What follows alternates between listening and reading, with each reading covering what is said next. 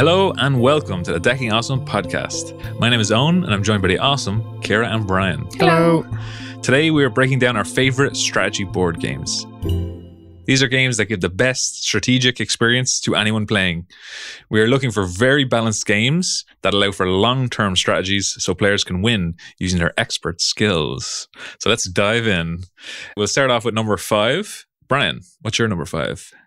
I'm going to put in Seven Wonders here. And this is a little bit contentious because this is a game that if I'm losing badly, I really don't like. But when I'm playing a good game, I really do like. But I largely blame my strategy because I'll pick a strategy and then it'll work or it won't work. Well, what kind of team is Seven Wonders? So Seven Wonders is a game where you're playing as 7 different ancient civilizations, basically battling for, military supremacy, technological advancements, scientific advancements, that kind of thing. It's a card drafting game where you're basically trying to build your society up equally enough to beat other people, but also, do you want to favor one side of things? So you're going to have military dominance, but you're going to get crushed civilizationally. Yeah, I'm going to say it, civilizationally. It's like Greeks and Romans kind of thing. Yeah. I actually don't know what the 7 civilizations are. Babylonians, I think, might be in there. Go for the Egyptians are definitely in there. Yeah, so it's probably the civilizations of the 7 wonders themselves. With a name like that, I'd expect it would be, yeah. And so, yeah, what makes it strategic? So it's the most points wins? Yeah, so it's basically the most points wins, but you can get points different ways. So, obviously you'll draft your cards, but then you can, depending on how you've decided to focus your efforts, maybe, you've gone very scientific, or maybe you've gone towards building a wonder. If you're building a big army, the people either side of you are going to lose as a result. But you can also adapt your strategy because, if you're playing to kind of build up evenly, you've got a good chance of winning, but you're not guaranteed it. But if the person to your left has got an enormous army and you're going to have to put in huge effort to keep up with them, you're going to have to adapt your strategy and just go, look, I'm just going to take that loss on military and now I'm going to have to focus on the other areas. They've wasted a lot of their cards building up their military. They're going to beat me no matter what. It doesn't matter if they beat me by 1 or by 50. They've beaten me. I would say that the struggle is that you have to keep up with them, because if they beat you by 50, you lose like 50 victory points. So I always struggle with that. If I don't go for one area, I think I lose too much in the areas that I didn't invest in. Yeah. Well, there's definitely a balance there. I've played a couple of times, and the balance with the military is always tricky. When someone has a big, strong military, it seems like they're always out ahead. Yeah. But yeah, like Brian said, developing into other ones in other kind of combo areas, like in technology, that might get you to win. It is about the balance, but I just don't think there's no one area you can just let slide too much. Yeah, you do have to focus on kind of all the areas. You can't just ignore it. So you have to be strategic in how you do it. And it can't just be like a last ditch effort because there's points scored throughout the game. You can't just go, oh, well, I'll just wait and build that up at the end. You have to focus on everything throughout the whole game. So you have to balance it. You have to think the whole way through the game and nearly plan ahead to go, okay, well, if I focus heavy on military this round, that means the next round my neighbors are going to have to focus on military as well to keep up with me. So that'll make them take those cards and give me a chance maybe to build up my scientific side or build up my wonder or whatever it may be. It's an incredibly satisfying game as well once you actually build up your kind of tableau of locations and stuff. Yeah, it's a game that, as I said, you really enjoy it or you really hate it. And it's fast. It's around 30 minutes playtime? No, I think it's a bit longer than that. It depends on how many players. So I think the last time we played a 7-player game, it took a lot longer than 30 minutes. Yeah. So I think the player count is really really influential on that. I think we had a few players who were kind of new to 7 Wonders as well, so they were kind of getting the gist of it.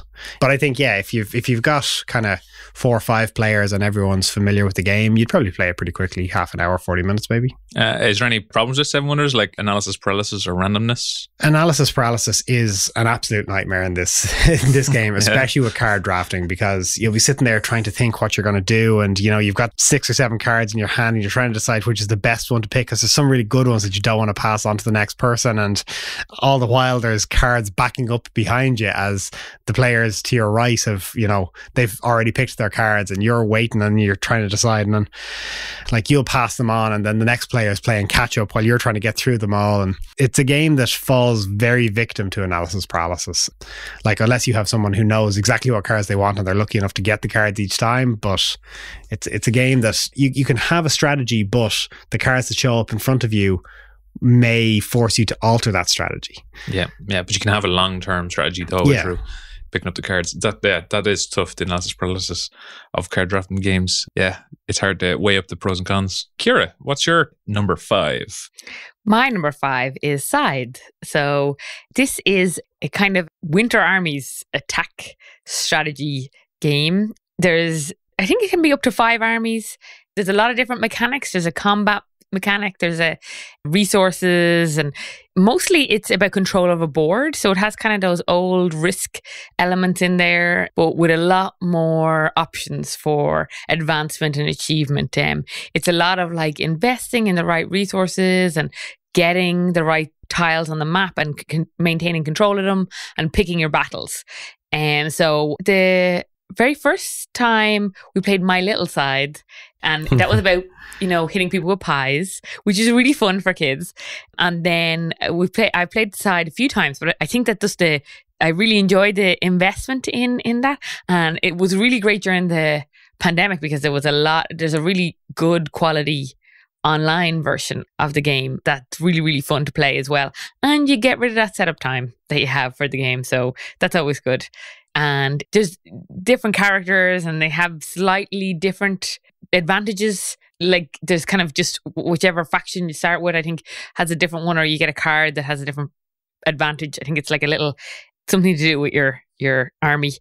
So each player does have a very small, I would say that's probably not the most influential starting bonus ever, but it's really, really fun. And there's like mechs, and who doesn't love mechs?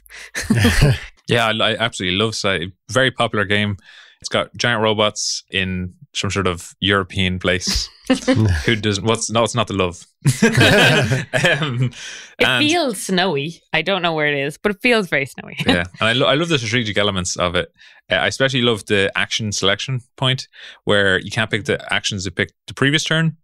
You can only pick new ones, and so you end up having to try and control this area by like moving and then, you know, harvesting grain. And it's a very weird combination. And then as you advance, you also get access to new, bigger robots. So the advancement feels satisfying. It's instead of just getting like, oh, you get more grain every turn. No, I now have a giant robot with a laser gun. Like, it's so cool.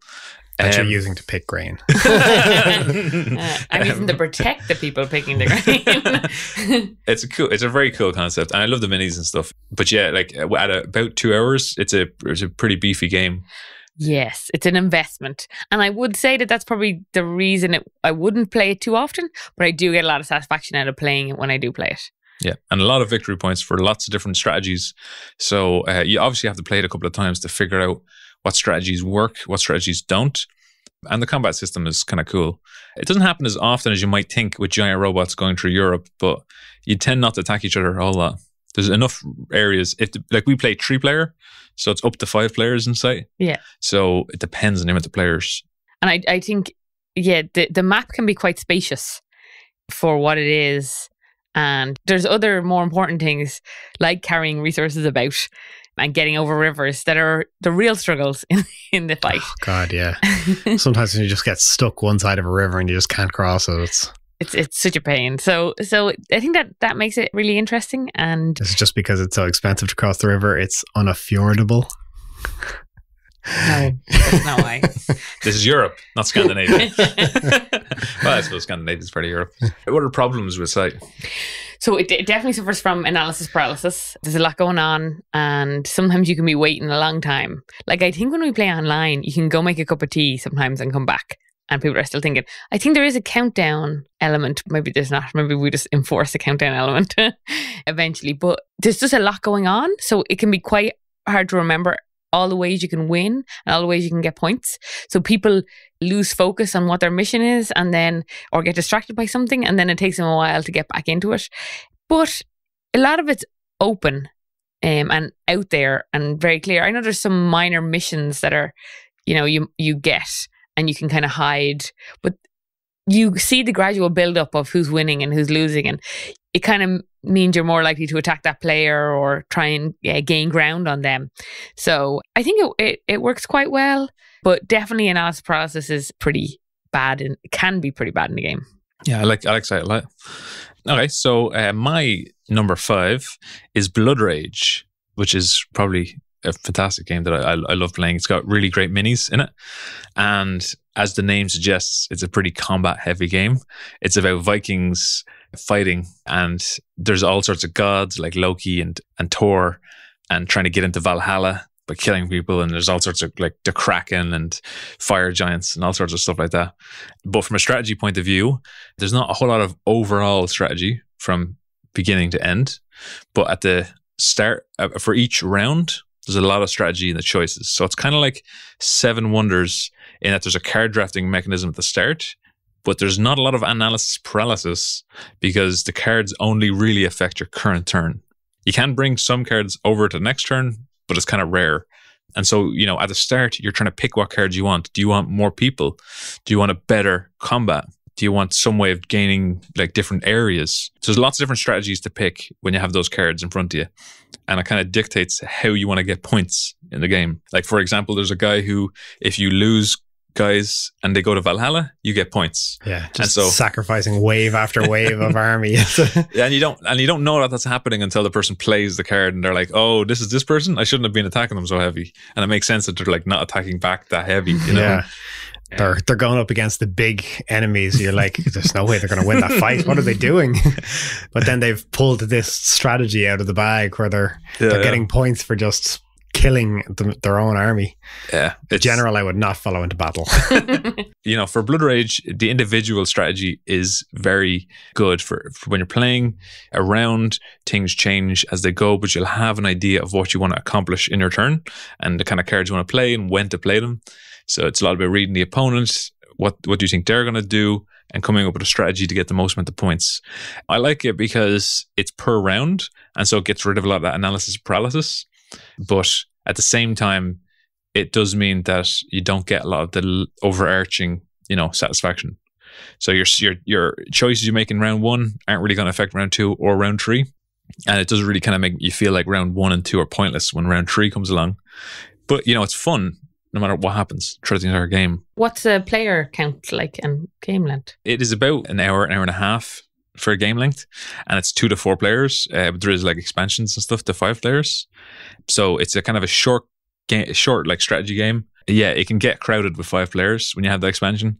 It's an area control game where there's only like 7 areas. So, you're running out of room pretty quickly. But it's a very fun one. It's a very fun and engaging one. But yeah, it can be a little bit too random. It can be a little bit too chaotic. And is that from the decks? There's a lot of deck randomness. There's a lot of combat randomness. You're never really sure if your strategy is going to work out. Kind of like how, like in Risk, you're just going to send more people to ensure you get the victory. But even then, things can go wrong. So it's a tricky one. But I certainly do love it. Yeah. I also think it's a really good game. I definitely enjoy the miniatures. They're pretty cool, and the different options for winning the game. I think that makes it really, really interesting, and a lot of ways you can be creative with the cards you get to combine them to get you the most points possible, based on controlling areas or dying in battle or winning in battle. I think that's important with strategic games, is having different options for winning the game. Even if they aren't majorly important, maybe there's only one big thing you have to do, but if there's lots of side objectives, that helps ensure that no one really knows who's going to win. And then you're like, why is that person doing that strategy? Because it might work, Yeah, it's better than just having one like clear, definitive, this is going to be the winning strategy. Yeah, because everyone's just going to go for it. And who has the most amount of wheat? Yeah. Speaking of. So, Brian, what's your number 4? My number 4 is a game I'm sure everyone's played, Stone Age. I think you're building up a little Stone Age society, you're completing quests, you're growing your population, you're harvesting wheat, you're gathering resources and that.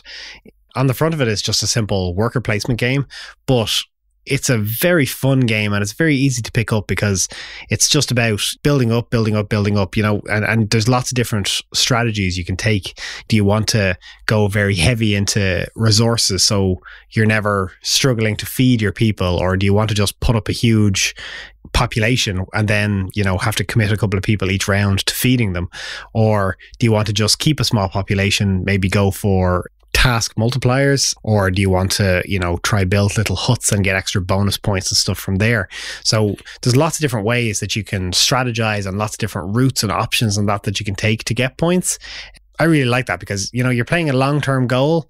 For the most part, you can keep playing that throughout the whole game. You know, every now and again, someone is going to take the card you want or the hut you want, or they're going to create an extra person when you were hoping to do it this turn. But because the first player spot rotates around, it means you can add an extra element of strategy to go, okay, well, people are probably going to go for that and that this round, so I probably won't get them. So let's focus on something else. But next round, I'll have a chance at, you know, getting an extra wheat, or I'll have a chance at getting an extra tool, which lets me adjust my dice rolls and stuff like that. So there is a slight element of randomness to it with the dice, but on the whole, you can still plan and strategize your whole game out in advance. But it's a simple, fun, quick, easy to pick up game that, you know, is very accessible for a lot of people.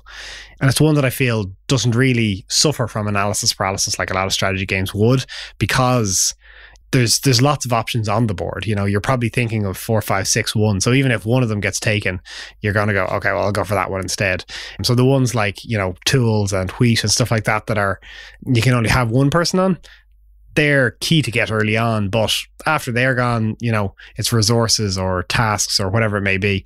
So that's kind of what you're going to move to focus on after that. Even if a little bit of your strategy has changed, not a lot of it is. So you can still have your long-term plan. Maybe, as I said, maybe you want to go for, you know, having a huge collection of tools that you can use. So it doesn't really matter what you roll on the dice. You can always just adjust it to whatever you want. Or maybe you want to focus on wheat production so that there's always enough food there and you can spare sending men out to go hunting for food, and that frees them up for resources. There's so many options to it, and it's not really until you kind of get to end game that you can start seeing who's winning, what strategies have paid off. And I've seen people win with every different strategy going. So for that reason, I'm gonna put it up there in my top 5. Yeah, I love Stone Age. I love the theme of it, and like, you know, you're creating a tribe and trying to make that tribe the best. And so there's like art involved, as well as like, as you're building up, do you want to build these kind of complicated things that involve gold and silver, or do you want to just go for like wood and then get some of these kind of cultural artifacts instead, which can cost different amounts depending on what time you buy them at? It's a very kind of strategic concept with the kind of fundamental aspect of wheat, tools, and population increase. And so depending on your player, you can see your strategy as it evolves. And I like the limited player interaction. So there's only areas where you care about player interaction and areas where you just can be kind of self-contained. So I don't like it when the whole game is like, you can starve somebody out of resources completely, or you can starve somebody out of some sort of area. Like, sure, you can ensure that unless it's the player's first go, they can't get something, but you can't completely take over the game just to be mean. You know, there's only a limited amount you can do that. So everyone has at least one go every 5 where they can actually always get their pick of everything. And I think that that's nice. And then that really, you're only minorly inconveniencing people when you're being mean to them. Like if you're getting a hut before they do, like another hut's going to come up. Maybe at the end game, you start to get very, very close. But overall, you can annoy somebody, but you can't like push them out of the game so that it's kind of a cruel game. And I like that. I like that kind of balance. Yeah. The limited amount of spots in like wood and in gold and stuff means that if you want to block someone, you got to commit a lot of stuff to it. way more than is necessary or needed. So that kind of weight means it's just if someone's blocking you out of wood, they want wood too. That's just part of the game. It's not because they're trying to get rid of you. You can't afford to burn a whole turn just to be mean to another player. Yeah, exactly. And I think that's good. And are you worried that Stone Age might be a little bit too random? Because collecting resources, you have to roll dice, like gold and stuff. Yeah, like, I mean, there is an element of random to it, but I mean, it would be too straightforward if it was just put one man there, get one piece of gold. That almost takes away from the strategy element because it's just too straightforward. Then it's just a maths game. Yeah. But adding in the little dice rolls to collect the resources means that you have to think, okay, well, look, I absolutely need 3 gold to complete this. So I could put 3 guys there and just hope I roll really well. But you're going, no, look, I need the gold to complete this turn. So you have to commit more of your men to it than you'd probably like to, just to guarantee a better chance at dice rolls. And then that is going to impact the rest of your strategy for this round. So you're going to have to, take into account, okay, well, maybe I'll just let my guys go a bit hungry this round, or, maybe I don't need the wood. That's for 2 or 3 rounds away, so I can sacrifice that this turn. And, that kind of thing, actually, I think heightens the strategy because you need to calculate probabilities as well as, just going, oh, well, I go there, I get that. Yeah, I love Stone Age because the more I play it, the more strategies it comes up with. It might feel like, you play it a couple of times, there's like obvious strategies in Stone Age, but you can win it in multiple different ways. But it's a tricky game to kind of figure out. From a strategy point of view, there's a lot of depth in it. So, Ciara, what is your number 4? So Clank is my number 4. It's a deck building game in a dungeon. And there is a dragon. So everyone loves a dragon. Obviously, that has nothing to do with strategy. There's really, if you break it down, 2 core elements. There's the movement element and the points, gems, stealing element. And you can fight to get the gems, or you can get into the dungeon to get the gems. But I like that there is a very simple core set of mechanics or requirements that you can keep really clear in your head. Then there's just your assessment of the other players. So Brian always likes to finish games really quickly for some unknown reason because he doesn't necessarily win because of it, but he will always try and steal something and then run out of the dungeon. So you always have to be careful of the other players that are like that. How long do you have once they get something to spend time? So, if you invest heavily in movement a lot, you lose the attack or your power, but you have a lot more control than the other players of getting out of the dungeon. So you feel a lot safer than they do. So it's kind of that balance of how safe do you need to feel and how quick do you need to get out versus how much gold you're going to make, because you don't want to get trapped in either. And you've only got 3 rounds once the first player comes out. So, it's a tight timeline. And I really, really enjoyed it. I enjoyed the strategy of balancing not a whole lot of different things. Something like Stone Age and Sides and the 7 Wonders have a lot more elements to balance. But this just it's a simpler one, and it doesn't usually last that long. It really depends on how fast Brian gets it. Yeah, exactly. I stand by my strategy. And it does cause you to win sometimes, and sometimes it causes you to lose. I'm not sure that you ever think about which is happening though. But I like the strategy element of it. Yeah. Yeah, it's about 30 to 60 minutes long. Yeah, it's pretty straightforward. It obviously depends on how aggressively fast players are. As you move through the dungeon, you have different routes you can take. Some are riskier than others, and that's kind of a lot where the balance comes in. And if you're trying to get out of the dungeon, do you take the risky approach, or do you try and go around? Sometimes you don't have enough time, and that's where the kind of sweat starts coming out of you. There's a lot of strategy, a lot of different choices you can make as you progress through the dungeon, and it's a deck building game, so you can create your own deck and make it as powerful as possible and choose it however you want. So there's a lot of strategy in that. I think with the deck building games, there is, an element of luck to it that, you might need a lot of movement this turn and you get a lot of attack points, or you get a lot of gold or whatever it is. But I do like it that Clank is one of my favorite games. That's later. Stupid card building games. All the same. Clank is one of my favorite games, but like you said, I love the variety of strategy that you can go down, you can take your time, you can gather as much as possible. But when you're playing with someone like me who's going to run in and run out, there's the potential that I'm going to force you to lose the game, despite the fact that you have more points because the dragon got you. Yeah, really tricky. Really tricky. Is the deck building games, are they too random? or is it your own problem if you create your own deck incorrectly? So I think it is your own problem. I think that's why 2 deck builders have made it on my list. I wonder what the second is. Because I just think that like it's a really interesting way of keeping random in a game, because you have a lot of control over your cards and the random is all your own fault. You have to balance those combinations and make sure that there's a scattering. And everyone gets a bad hand sometimes. And like, how are you going to make do? How are you going to do the best you can do with that bad hand? I like that. I like to be kept on my toes a little bit, even in a strategic game. So straightforward strategic can get a bit boring, whereas building my own deck always seems a little bit more random. Yeah, I'm always up for a game of Clank. Awesome game. All right, so my number 4 is Gaia Project, which is a kind of a remake of the Terra Mystica guys, but this one is set in space, a sprawling, epic space adventure. And if you just watched a Dune movie, it's a lot like that. Lots of different factions all vying for power. Absolutely incredible game. If you like very depth, lots of different strategies, long play times, like you can go up to over 2 hours to play this game. Just lots of different choices you can make as you progress through it. This is the hefty kind of strategic game, but it's incredibly balanced, incredibly well balanced. It's not like you can go down the wrong path and be worried. So even in your first game, you can kind of like mess things up a little bit, but you'll still have a decent score if you keep plugging away at that strategy. It has like obviously different rounds, give you different points.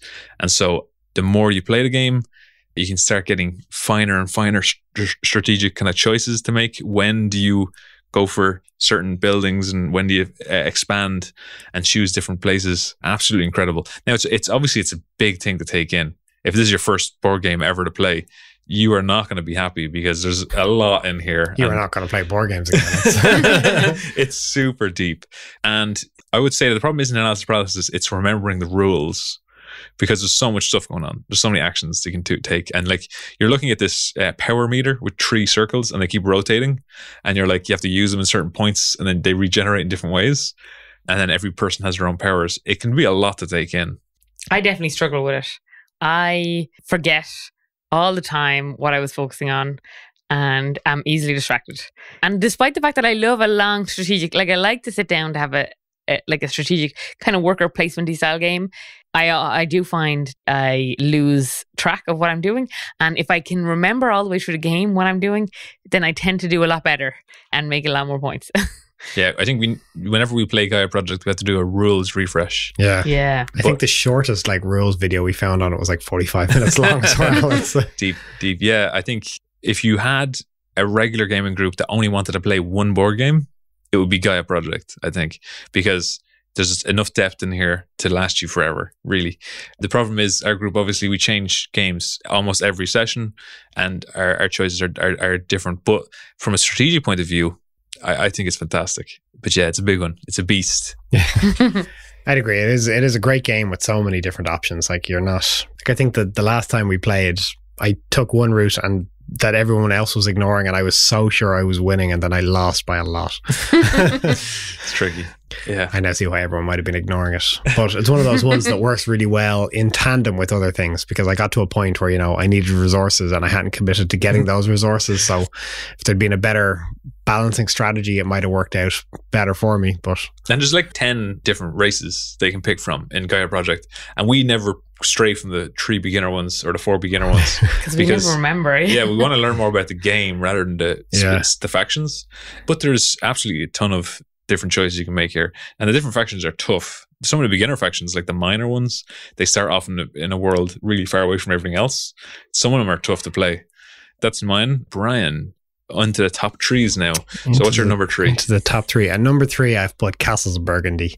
This is a game that I love. It's one we always go back to. If you haven't seen it, it's like the hexagonal board where you're building, you're building farms, you're building castles, you're building towns, you're building rivers, boats, that kind of thing. It offers a lot of strategy where you're going, okay, I'm going to focus on farms. There's a lot of points here. If I can, put all my pigs and cows into separate fields and gather up the points there, or you can go, you can focus on building the buildings and using the rewards you get from them to advance yourself. Like you can take 3 or 4 turns in one turn if you're strategic enough about it. sometimes you have to get a bit lucky with, what ones come up. But, maybe you're going, okay, well, I need to finish this farm to get points.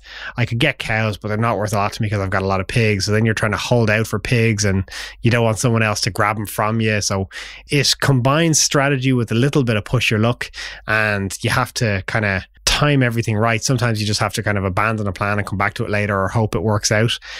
It's easily accessible for players who haven't played a lot of strategy games, but it allows you to kind of, instead of just buying random whatever's available, you have to kind of go, okay, well, I don't have access to build all of that stuff, so I'm going to have to work up to that. So to get over there, I need to build a load of boats, and the boats as well will help dictate who goes first in the round. So sometimes it helps to prioritize building your waterways.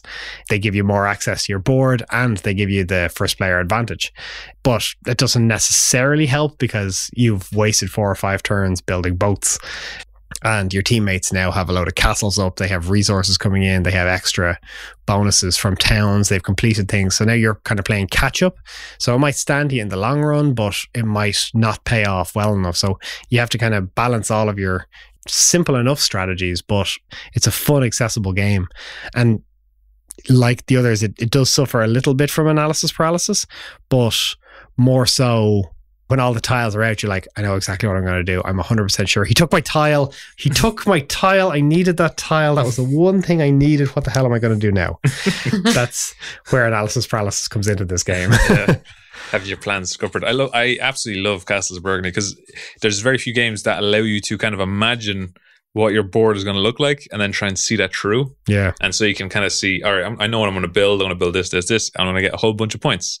And then you're trying to kind of materialize that into reality, and it can be tricky because plans change, and you're going to go with pigs, but now cows are just crazy. Cows are crazy right now. I need to get on this cow train. And I absolutely love that feeling. But yeah, I think you still have that strategy in mind because of different types of cards, different types of tiles. So yeah, it's fantastic. Yeah. And I think it's great that it's a good 2-player game, which is surprising because obviously I think you can go to 4 players in it. That usually means that it's no good for 2 players. But I think that myself and Brian play quite a lot. The variety of player mats that they have in it adds to it too, but it just makes for a real interesting game. There's always enough variance from the different tiles that come out that you do actually have to modify your strategy. You can't just do the same thing. The different houses that come out or different marketplaces and everything mean that different actions are available or not available each game. And that just makes it really, really fun. Yeah, and the randomness of the tiles and the rolling of the dice means that you do have analysis paralysis, but it's severely limited because the choice you can make and what you want to get out of it. You have to limit yourself, but you can still take advantage of things that come up that might help you and change your strategy. So yeah, it has that kind of elements of it that I absolutely love. Ciara, what is your top 3? So Everdell is what I have chosen for my top 3. So that is a strategy game where you're building an animal-based town, and the cutest game going. The cutest, absolutely cutest game on I think any of the lists. The little tokens even are Blood little Rage? animals. And there's a giant tree in the game, which is mostly just to add tree-related themes, and the player board is not square. It is kind of curvy with kind of a river going through it. It's really cute. I think it's a very accessible game. It's definitely because you're building various different combinations of a little town. I like the strategy, the combination of cards. So it really draws on combinations of decks or of cards in the deck. And there is a lot of luck in that you're hoping that the deck is going to bring out the cards that you want. But there's also a lot of changing strategy as you draw new cards or as new cards come out in the center of the game. That brings in and out different things. Maybe you have to discard cards to get what you want. It allows you to change your strategy as the game goes on. But also, it's not that long a game. We did, when we're playing it, have a lot of analysis paralysis from certain people. And I forgot it was my turn. It wasn't. That is entirely not true. That was not the only reason there was a lot of analysis paralysis. But yeah, I don't know what you do to change that. I don't know. Play with different people. I think that for the most part, there isn't an enormous amount that you can do other than trying to pick resources and pick what you're aiming for. and try. It is quite limited on player interaction. It's more your own strategy based on the pieces that you can see, and trying to get pieces before or cards before other people, or resources before other people. But I think that as the game goes on, that actually you don't really compete as much for resources, because as the seasons change, you pick up your workers and you start to go out of sync with everyone else. Though the last round where the creatures stay on the board can be annoying, because whoever gets there first really gets their pick for that last one. But they're very cute little tokens.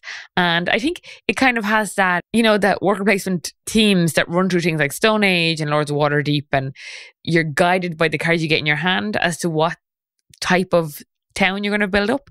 So you're really manipulated by the deck, but that also means that there's a varying strategy based on whatever cards that you get. So you do get that kind of, it's not the same game each time. That's my choice. Yeah, I really like Everdell. I think, like you mentioned, Lords of Waterdeep. I love Lords of Waterdeep too, but I would play this over Lords of Waterdeep if it came up again. I think it's more interesting.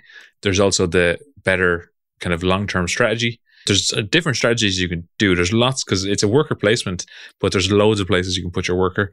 Lots of different choices you can make. And, on a 4-player, it works. On a 3-player, it works. 2-player works. I don't know what it looks. It's about an hour long. I think it's a fantastic game. Yeah, lots of depth to it. I think it might go quicker. I probably would, yeah. The more we play it. Yeah. As you kind of get more used to the game and used to what cards combo well together and stuff like that, I think, it would lend itself to strategy. Is it better to, build buildings that'll get you critters, or is it better to, just focus on critters and berries and stuff like that to get them out on the board, because they're worth points, they do more things, It's an interesting, fun strategy game. Yeah, I think, and there's lots of depth to it. There's a whole bunch of cards. They all kind of work off each other. You can play it lots and lots of times before getting bored. Lords of Waterdeep has some continuous cards too, and some cards that attack other people. But I think Everdell has, it's probably more balanced, I would say. Okay, so Owen, what is your top 3? My number 3 is Under Falling Skies, which is a game I got during COVID. I know we're still kind of in it right now, but it's a single player only game. And so when there's no board game nights, we could play this. And it's like a Space Invaders style game with kind of like a Independence Day style to it. These kind of alien spaceships are slowly coming down the board, and you're trying to just blow them out of the sky. And you're also trying to dig underground with a little digger and build more like tech factories and robots and stuff like that. And it sounds pretty complicated, but it's a really simple game, really kind of easy to play. And it's challenging, incredibly challenging, because there's different levels, different difficulties you can play it on, but you need to be thinking about it a lot. And there's no time limit or anything. So you can just like play around and then sit back and say, okay, there's like 20 things here to do and I need to figure it out. So the analysis paralysis is everywhere in this game. It's huge. But because it's a single player game, you're not holding yourself. You're not backing anybody else up, so it doesn't matter. So obviously the designers thought, like, this game has a lot of analysis paralysis, make it a single player. It's perfect. I absolutely loved it. It was incredible to play.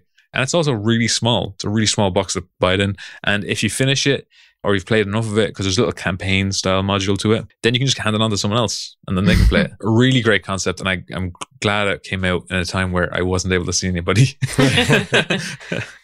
So, Brian, your number 2. Number 2. I'm going to kind of throw a curveball into this one here as well, because I'm going to go for Pandemic Legacy. Any season. It's just the type of Pandemic Legacy games. Everyone knows Pandemic, where you're trying to fight down the virus and, stop outbreaks and stuff like that. The Legacy games add an element to it of additional strategy that I really love, because now you play the short game, you're trying to stop the outbreaks, you're trying to stop things getting too out of hand, but you also have missions and objectives, and like maybe you don't have to complete them all, maybe you have to complete some of them, but you know that whatever you don't do is affecting your long-term game.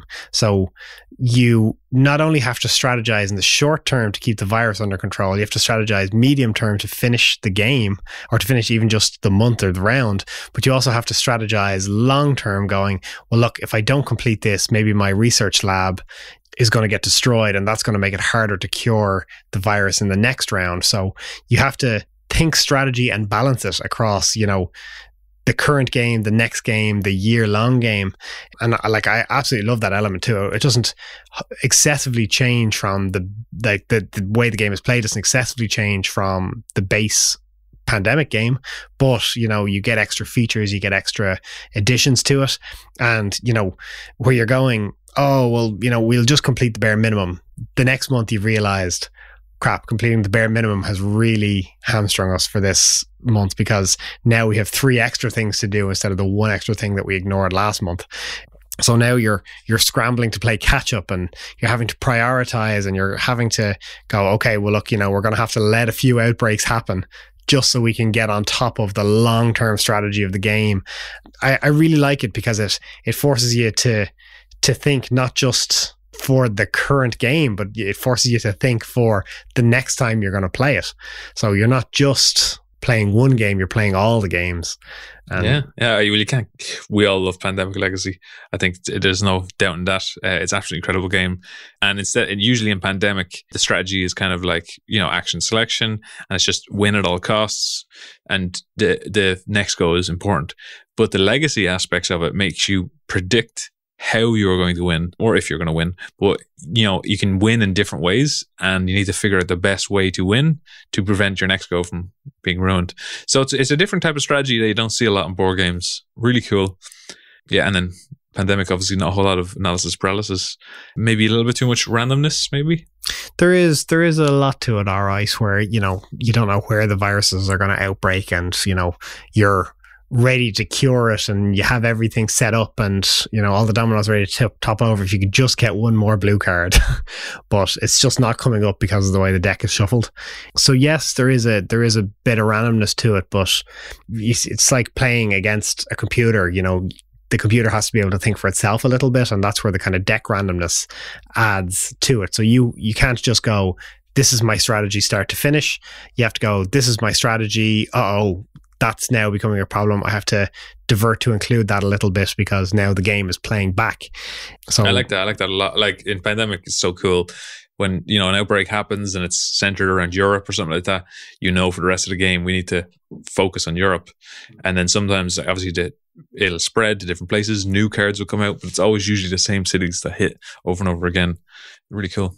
Yeah, and I think one thing about the Pandemic Legacy games that makes it different from campaign games is that in campaign games you might get a few extra things for your character, but that whole, you might have to choose to lose a game to win the next game, or to finish out this. I think that kind of critical decision making is one of the things that really differentiates the campaign from the legacy game. Is like do you actually have to just sacrifice a lot right now? Because usually in campaigns you're getting like money, or you're getting something to level up your characters, or you're really worrying about smaller things. Whereas the whole, I might have to destroy something this time and never get it back just so that I'll actually finish. Kobayashi Maru of board games. Yeah. And you don't know what the full effect of that is. Yeah. Later on. Yeah, next time might be like, oh, well, you've chosen this city to be the center of your hub for the resistance. And then you're like, but this city is nowhere near any of the outbreaks. And I made that choice because I had to sacrifice something in a previous thing to cause that to come into play. And it makes for a very interesting game. Yeah. Kira, what is your number 2? So my number 2 is another deck builder, Dominion. And I guess like a lot of the stuff I said about Clank applies in that it is about, the strategy is in having a deck that works, a deck that will work almost every time. I guess for Dominion though, your points are flat cards, so they can't be used. You actually are forced into different stages of strategy in Dominion. So you can't get too many points early in the game because that makes your deck not work. So you have kind of a building up phase of and I guess it's kind of like a town management, because there's buildings and like marketplaces and things like that you're building into your deck. And you need to think about, like in the beginning, you need to think about getting more resources, making sure you have something that gets you more resources. And then in the mid game, it's about refining that deck, making sure that you have enough high powered resources because you're not going to get as many cards each time. And then the end game is filling up those slots with points. So I like that even though like nothing changes throughout the game, you have your 10 piles of cards that you choose and then your money cards and your point cards. And like it seems so simple because it's so static in that way. And yet, because of what those cards, the implications of those cards, you're actually forced into quite a strategic game with different phases that like you don't even necessarily feel aware of.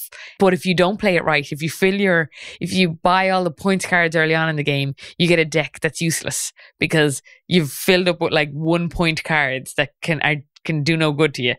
And like, do you burn them? But like you're burning victory points.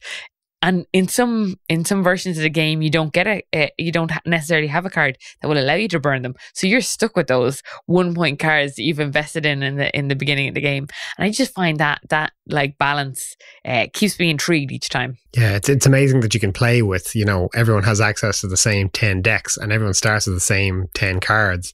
And yet you can have such completely different games just because, maybe you focused on gaining a lot of gold to get you points at the end of the game, whereas I've gone for a few early points to get me off to a good start, but as you said, it clogs up my deck. So it's very interesting to the way the different strategies come into play in where everyone's playing off the same hymn sheet. Yeah, I love Dominion, especially the variety of cards. So many different expansions, and even just in base game, you can choose different cards to have on the tableau. And they're all balanced. And I've never seen a Dominion card that isn't balanced in some point. And if you don't like a card, get rid of it. And the choices that people have to make as they play Dominion, they're obvious. I think people get it. And it gives you a long-term strategic look. The only thing, obviously, as a player is you never know how long a game will take. The playtime's around 30 minutes. But are you playing with a Brian who is just going to try and finish the game as quickly as possible? Whatever the end game objective is, just get there. Or you're going to play with someone who just wants to get lots and lots of points, and you've got time. And if you don't have an engine that gives you that points as early as possible, it can really hamstring you. Because I always find that I have built my perfect engine, but I haven't utilized it to get the points in time. But really fun game, and you just keep playing it as well over and over again. My number 2 is a game called Hive, which is an incredibly small game. It's like just Hive Pocket, which I have all the time. You play it, and it's kind of like you're putting down these 6-sided tiles, and it's almost like chess, where each tile has a specific ability. So there's a spider, there's a grasshopper, there's an ant, and you have to place them, and they do certain things at certain times. And the idea is you have to surround the other person's queen to win. The player to totally surround his opponent's queen wins the game, yeah. And so the objective is you have to surround the opponent's queen. But my favorite part about Hive is that it's incredibly balanced because both teams have the same tiles. But when you're learning to play Hive, you're not really sure why some of the things worked a certain way. So like when the grasshoppers jump over something, you're like, well, what kind of strategic benefit could this be? But then as you play a game and you realize what strategy worked, and you're like, oh, okay, that makes sense. These things go around. Strategies start to build up in your mind. And it's kind of like chess in the fact that like there's so many layers to it, so many like double bluffs and like strategies of like, I'm just going to move this pawn here, but that's not really what I'm doing. I'm thinking about 4 steps ahead. I need to get my bishop in a certain spot. It's a lot like that in Hive. And I absolutely love that. I love the concept of that in a new game that someone doesn't know about, because then you're learning together on it. And that means just back and forth. And there's like, but yeah, in Hive, you can be very good at Hive. You put a person who's played Hive before against someone who's brand new to it, it's like chess. They're not going to win. There's no randomness.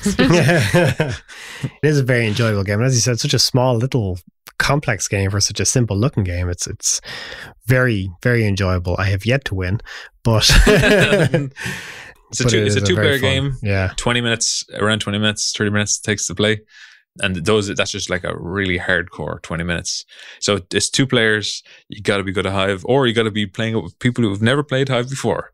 Those are your options. If you want to win at Hive, play against people who are bad at Hive. I like the strategy. I like something so pure, because it is like chess. It's kind of just everyone has the same options available to them. It's how well you play those options, and it's cute. like having those little bees and those little spiders and things is nice. And there's a good bit of variety because the pieces that you have available that you can play with. Definitely very interesting. All right, drum roll, please. We're going to go on to number 1. Brian, what is your number 1? I'm not good at drums. My numero uno is Ticket to Ride. I love this game. This is one of my go-tos when you're playing games with new people as well. I find it very accessible. It has a great little strategy to it where, you obviously, anyone who's played Ticket to Ride, you're just trying to build train routes from one area to another. Maybe someone's blocked you off and you have to now take a detour and it's delaying you or forcing you off in a different direction. But, maybe you're playing the slow game where, you're not going for the quick, easy routes to block people off. You're playing for the longer routes and you're getting more points and you're slower racking up the points, but you're racking up big points and you end up with long routes as well. You can also play I'm just going to build from A to B as fast as I can in the shortest little route possible. You're blocking off a load of people in the process as well. You're really inconveniencing other players, but it's a game where you can have the strategy of, I'm going to play long term, I'm going to sit back, I'm going to wait, I'm going to build up the cars, I'm going to wait till I have enough to, build a few good train lines so that people can't cut me off. When you're playing with more players, you have extra options that you can kind of build side by side and stuff like that as well. But it's great to be able to kind of play the little strategic block or to be able to play the longer train and get more points. And ultimately people don't know what you're doing because you have your task cards face down. So you might be winning, you might not be winning. So you're playing for yourself, but you're also trying to anticipate what people are doing. So it adds an element of like thinking, and you're watching the other players going, oh, I want to get involved. I want to try and stop them, but I can't, or I don't know if I'm only helping them or if they're not going to do anything, and that's just wasted trains for me. So I love it because it's a simple game to pick up, but the strategy is easy enough, but it's there long term, and you are going to have to adapt as more and more trains come out, as more and more areas fill up. And do you balance the getting extra routes where you're going, okay, well, if I can complete these, this is going to be amazing, but if I don't, they're going to shoot me in the foot for it. That's why I really love Ticket to Ride, that it's an easy, accessible strategy game, but that there is some good strategy to it, despite its simplicity. Yeah, I love Ticket to Ride. You get a lot of satisfaction when you build a big train route and you get to put down your little trains, little plastic pieces all along, and you build this big track and you get a whole bunch of points for it that you can't tell anybody about until later. It's really cool. And, there's options for people who are struggling. They can have this wildcard trains and stuff, and you can get lucky in it, but you always have this overarching idea. Picking up the objective cards, you can pick up more if you want to, but it kind of tells you, what you need to do. And then when looking at other people playing, you're like, okay, I should be worried about this part of my train track. This is the one that's going to be the hardest to get through the land, if that's a route I want to take. And yeah, so there is competition in there. There is a struggle, and I like that. Yeah. And I think my main strategic choice is, am I going to try and build it all in one line, or am I just going to go for loads of little lines? I like that each time. That's one of the key things that I think about. And that provides me with a long-term strategy and keeps my brain entertained for a little while. But yeah, you can hinder people, and you have to think of, if I build a track between two places in the middle of nowhere, will people think that that's part of a longer line and are they going to try and block me? Or will I just be getting that track early? So yeah, there's a good amount of strategy to it. Yeah, and it's about 2 to 5 players, about 40 minutes, something like that, 45 minutes. So really good. Can play it in less if. Oh, I was thinking longer. There's lots of different variations to Ticket to Ride as well. There's shorter ones, there's longer ones. Pretty much everywhere in the world has Ticket to Ride now. A lot of fun, and it's not a complicated game. You can play it without thinking about the strategy. See, it's a good one for introducing to new players. Yeah, but you will lose to people who played it before. Yeah. But you won't feel like it's a horrible loss. It's only a minor loss. Yeah. It's fun. It's really satisfying to play, even if you don't know if you're winning or not. And you don't mind, I think. You get the satisfaction of completing a route. Yeah. So the mini satisfaction of that. Okay, cool. So Ciara, what is your number 1? Mine is Santorini. So I love this game. I definitely think this game gets a lot of chances to get on the table. and even to get on the digital table on Board Game Arena, because it is a very fun game. It's very simple, as in you have to place it, you have to build and move, and there is no complications in that piece. So it is just strategic. Unlike it's the first person to build and get on top of these cute little Santorini towers. And I like that. I like the simplicity of it. And then they bring in the gods, which allow each person to have a different starting power. And then you need to figure out how you're going to take that nice, simple strategy and win with the help of the god power. Because I'd say the one thing about Santorini is it's very simple strategy when you don't have the god powers. So, you know, there's kind of a try and get a corner to yourself, try and block off people. Don't be too far away from them so that you can't cap their towers if they're getting too close. You know, there's kind of some very straightforward strategic elements that you have to keep in mind. And then there's like, with the god powers, there's this extra layer of keeping you on your toes. So you still have to, you know, don't let them block themselves off so that they can just build a tower, but also try and block them off so that they're stuck in a corner and they can't win. And combine that with trying to build a nice tower. I absolutely love Santorini. It's such a great game, and the strategic elements are perfect in it because you start the game and you know everyone's god power. So then everyone starts coming up with plans. So each god power interacts differently. So you can already sense strategies from players, and then after that, obviously, it's just a blank slate, and it's incredible. There's no randomness at all after that point. And it's just playing the game, and it's great. Yeah, I really like Santorini. Santorini always feels to me like a chess style game, almost, because you know you're trying to move into the best position to either trap your players or to ensure your victory or something like that. But then there's the wild, you know, there's the queen who comes in swinging, who's just devastating if she gets into your back line. But then, you know, you've got the god powers that mean you can just teleport to the other side of the board, or you can just throw down tops of houses on the ground.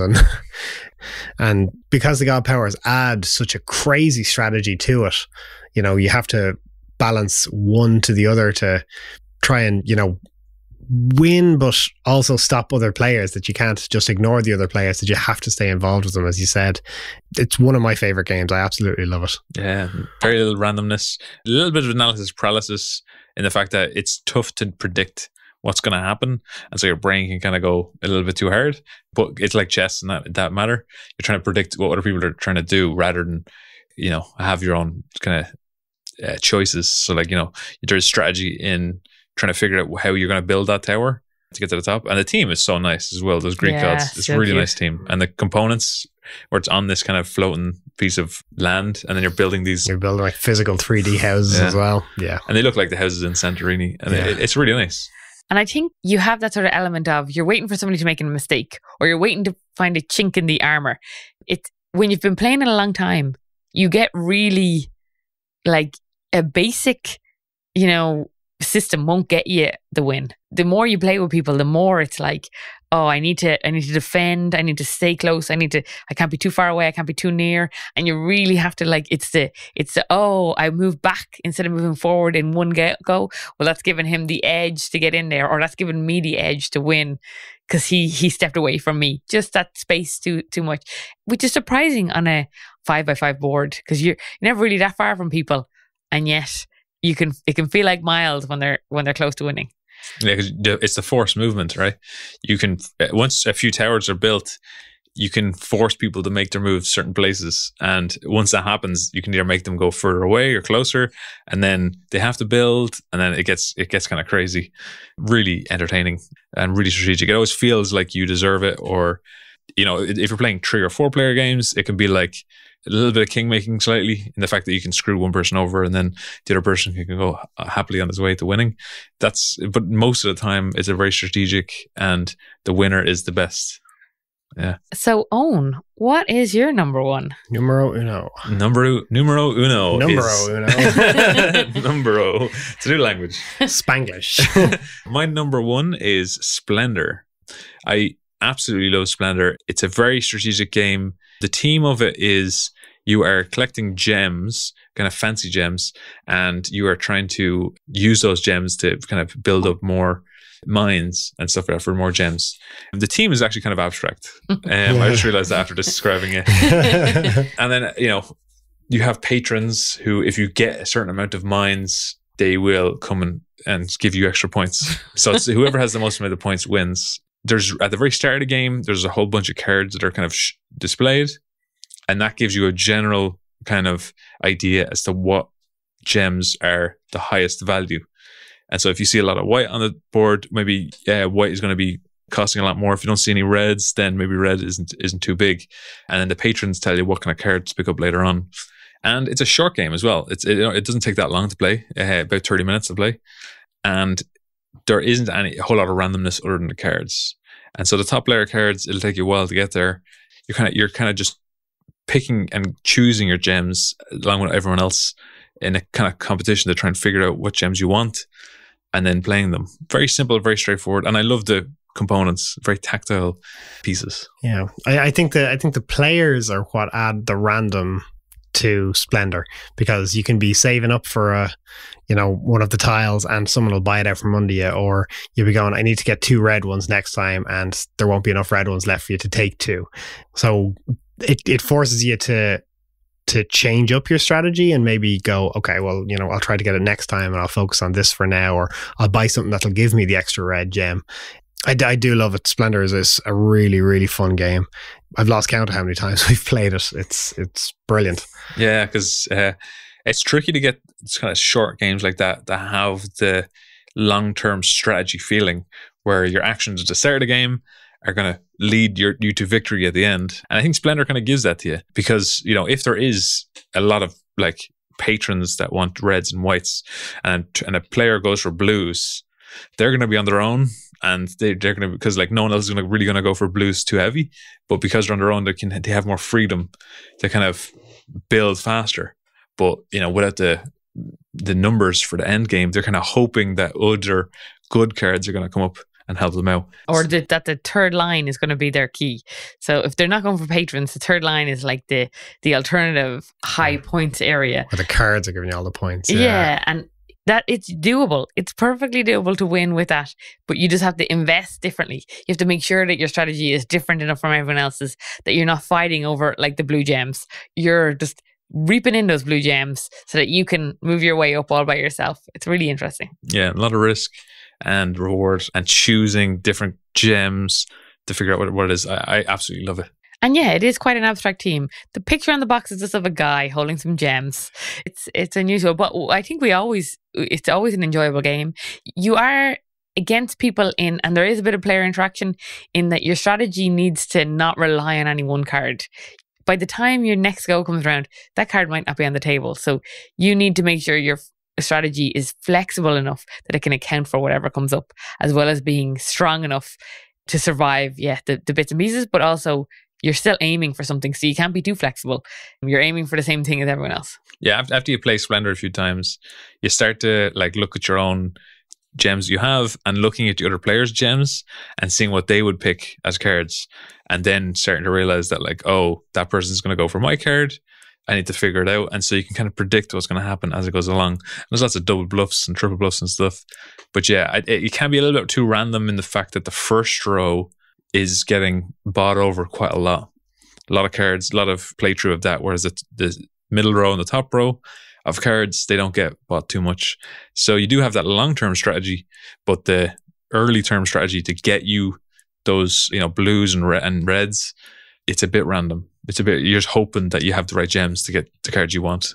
So very tricky. I think that pretty much wraps it up for our top 15 strategic games. If you enjoyed it, share it. We've been decking out some games. Thank you for listening. See ya. Cheers. Bye. Bye.